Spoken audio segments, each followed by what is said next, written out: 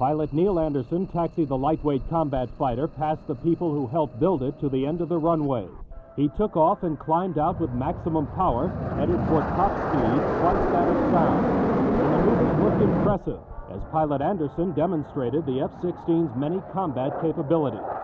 When it was time to land, the plane made a slow-speed approach, but ground engineers saw something wrong. The plane's right main landing gear wasn't down. It was jammed. The pilot was waved off, and preparations began for an emergency landing. While the plane burned up its remaining 200 pounds of fuel, the runway was foam. Then, with the landing gear still up, Anderson brought the F-16 in on its belly.